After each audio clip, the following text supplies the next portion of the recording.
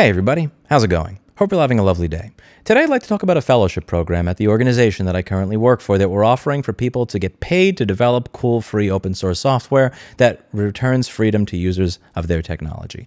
This fellowship program is similar to the grants program that I've been talking about on this channel over the past few months. With our grants program, what we do is we allow people to apply, and then if they're creating cool software that returns freedom to the end user and we think it's cool, we give them money. There is no strings attached for this. We're not saying we need to own a piece of your company. You need to change this, that, and the other. It's just, thank you very much for what you're doing. Here's money to keep doing more of it. Some of those grantees have been Marvin from MicroG. Many of you may know this from YouTube Vanced. That's a component in YouTube Vanced. However, MicroG has many more applications than just YouTube Vanced, which are really cool, and I suggest you listen to that interview to find out what they are.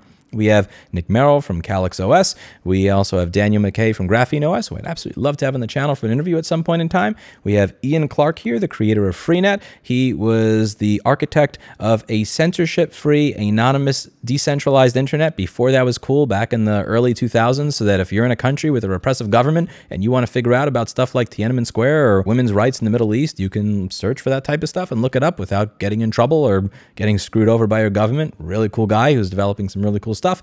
And we got a lot more cool grants coming up. The fellowship program is not quite the same as the grants program. The fellowship program is a little bit more personal. What we'd like to do is we would like to invite people to come here and create open source software that returns freedom to the users of the technology and pay them to do it. So what we'd like to do is extend to you an invitation. You get free housing for 3 months in Austin, Texas. You get free office space in our new 13,000 square foot facility in Austin, Texas. You get $20,000 for you and each member of your team that's going to be coming here. And above all, you get mentorship from everybody that's here. The founder of this organization has over 25 years of experience in Silicon Valley. He was the architect of Yahoo Games. He was one of the primary programmers of WhatsApp, and he wasn't exactly happy with it being sold to Facebook, as you'll hear in several of the interviews I have on this channel. He's also the first person to donate to Repair Preservation Group with a 7-figure donation 2 years ago, and is the person that called me up and suggested that I take my right to repair advocacy work a little bit more seriously than just yelling into a camera on YouTube and actually start a dedicated organization to it. Somebody that's really focused on freedom and technology in a way that I can get behind. I think there's a lot that new programmers and startup founders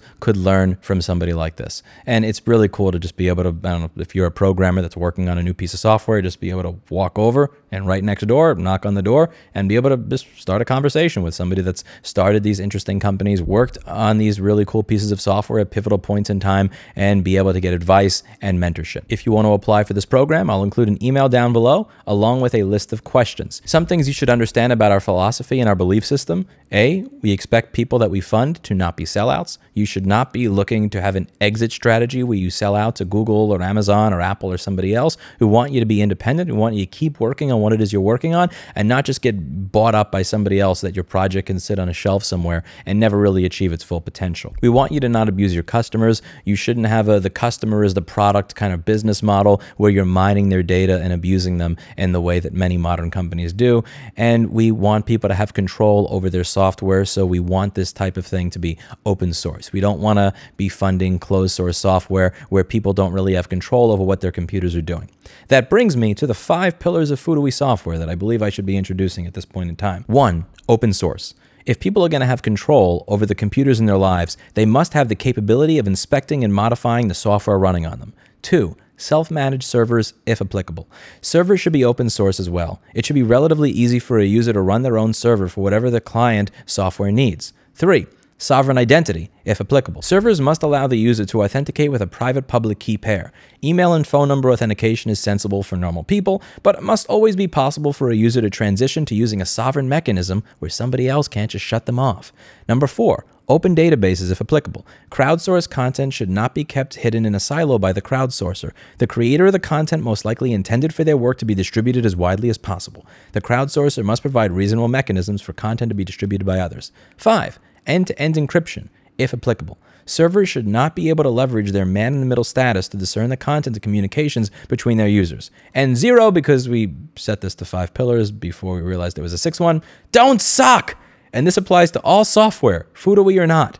We have accomplished nothing if our software is sluggish, unreliable, or lacks key features. The client should be delightful. The server should help the clients be delightful. There's a running joke in the office with one of the fellows from the last fellowship program where we'll be talking about a piece of hardware or a piece of software that respects your freedom, that respects your right of ownership, and there's something off with it or something wrong with it or something that just doesn't work or randomly freezes.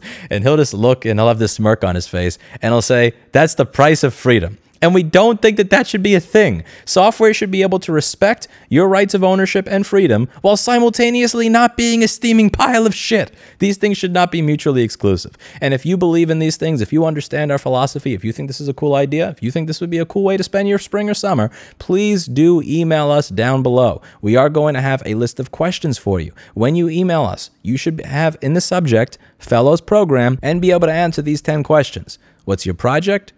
How will your project reduce the harm that Tech Oligopoly inflicts upon the people? How and when do you expect to publish the work resulting from your project? What have you finished or accomplished so far? Who is the target user of your work? What do you plan to do with copyrights and patents resulting from your project? How will you measure the success of your project? Be specific. How would you rate your chances of success? What resources can we provide to assist? And what resources have you been provided before, if any, and from what donors? We would like you to answer those questions. And if you're working on something cool, we'd like to pay you to develop it. Again, we're not looking to have a stake of ownership in your project. We're not looking to take a percentage of your project. We're not looking to change the way you work on your project. If you have a cool project, we want to pay you to come here and make it happen. This is a very interesting city with a lot of cool tech stuff going on that is growing and growing, and we want to invite you to be a part of it.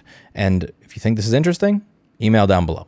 I mark this as paid promotion because I am an employee of the company that is offering this, but at the end of the day, this is really less of a product that I'm promoting and more so if you want to develop cool shit and get free money to do it, come apply. That's it for today. And as always, I hope you learned something. I am excited to be announcing some of the next grantees. I'll be announcing some of the newest grantees over the next few months. Thank you very much to everybody who applied, and I'll see you in the next video. Bye now.